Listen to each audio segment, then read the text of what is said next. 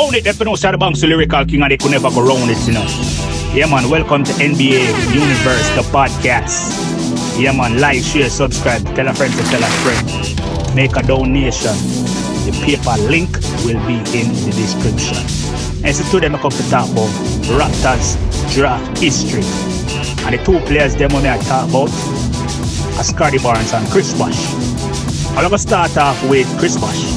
So you know, say Chris Bosh was drafted by the Toronto Raptors in the 2003 draft, 4th overall, and he wear the number 4 jersey, the Toronto Raptors. Alright, let me go on to something else for Scottie Barnes now. Scottie Barnes was drafted 4th overall by the Toronto Raptors in the 2021 draft. He also wear number 4 for Toronto Raptors. But the difference between Scottie Barnes and Chris Bosh didn't win Rookie of the Year, but Scottie Barnes won Rookie of the Year.